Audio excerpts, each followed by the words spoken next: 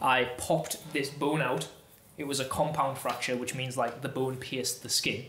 I basically got whipped too much, over-rotated, came down from like a couple of meters high. My arm was right behind me, and you can guess the rest. Oh.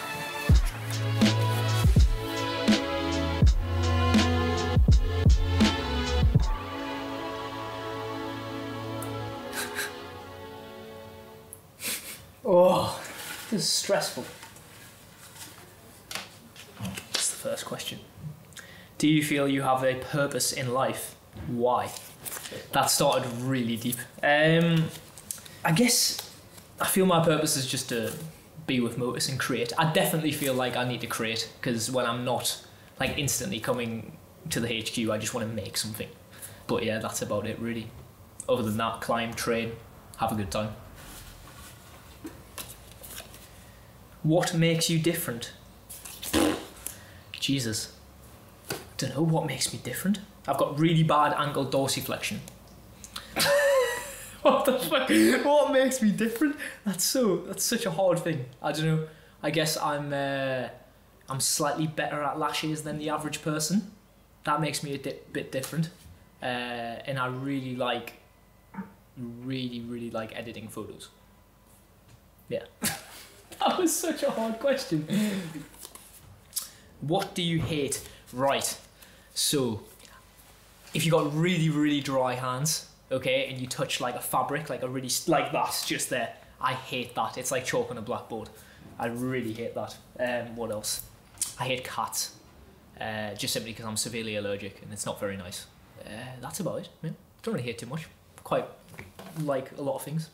Yeah. I'm moving on. What's your worst injury and the story behind it? Ooh. So worst injury is I popped this bone out. It was a compound fracture, which means like the bone pierced the skin. When I did gymnastics, I think I was about 14, 15, maybe younger, maybe 13. Basically, I was doing a pitch tuck to catch because I did acrobatic gymnastics, so not like the bars and all that. I got chucked up by my partner. I did a backflip, and then he was meant to catch me in the hands. I basically got whipped too much, over-rotated, came down from like a couple of meters high. My arm was right behind me, and you can guess the rest. Favourite training shoes and why? I think everybody probably knows this one. The Adidas Free MCs. Thin, good sole, nice. Yeah, nothing much more to say. I don't really like chunky shoes at all in the slightest. I feel like you can't feel what's going on. So yeah. What are your aspirations for your career in parkour? This is a hard one because I've been kind of down a path that hasn't been very parkour-y recently. But just work with Motus and continue, like I said earlier, creating for Motus. Whether that be I train every day or train once in a while, it's still relevant to parkour. I'm just doing something that's not necessarily training every day. I don't really think I'm going to go down like the professional kind of, athlete. I feel like I had my chance and then kind of died down a bit. But I just like training, and I prefer enjoying training rather than stressing about training and getting clips and posting on Instagram and kind of going down that influencer lifestyle, which I feel like you need to be if you want to make a career as a parkour athlete. So yeah, continue with Motus and just create. Do you consider yourself to be competitive and why? Yes. If I lose a game of Monopoly, I'm not going to be your friend ever again. Especially, I feel like I'm more competitive with myself as well when it comes down to competitions. Like if I don't do well, like I'm not only going to be angry at the person who did better than me, I'm also going to be very angry at myself. But yeah, it's just the case of wanting to be the best and better than everybody else, as well as better for myself. I kind of saw that one before I picked it up. Hang on. Favourite up and coming athlete? Why? Ooh, this is a hard one because I'm not on Instagram too much because it just gets me a bit down scrolling through Instagram a lot. Favourite up and coming athlete? Probably Dan Calvert. I'm going to shout him out right now. He's just a very nice lad, local homeboy from Newcastle. When I moved to Norway, he was kind of on the up and come, and then I left, and I feel like he kind of walked in, and then he's just absolutely demolishing the Newcastle scene. So Dan Calvert, one to look out for. Do you think you have balance in your life?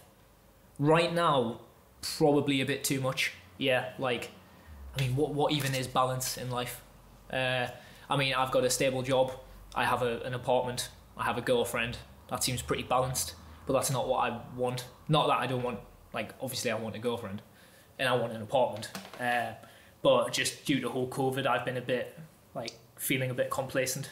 Like, I'm stuck in the same kind of routine. And yeah, I can blame that on COVID, but now things hopefully will get back to a bit more sporadic kind of lifestyle, traveling, training a bit more, doing some more adventurous stuff then rather than working, training. Yeah. The hardest battle you faced in parkour? Ooh, that is a good one. Oh. There's a run from Cinnamon Toast Crunch that it's not by far nowhere near the most impressive line or run I've ever done, but it was by far the hardest. It wasn't even that hard movement-wise, it was just the connections. But basically it's when there's a song that kicks in at the end and I do like a front flip, walk out, step, stride over some rails, swing on a tree, land on a curb, back full out.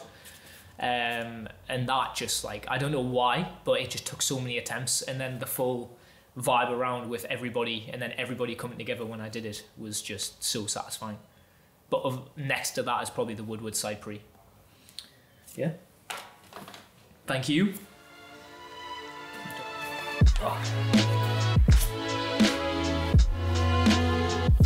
Woo! Beautiful. That was very good. Is that good? Yeah. Okay, nice. Well, that was so easy to follow as well. There wasn't like... I felt like I couldn't... I don't know, I was stressing about stopping, but I realised you just cut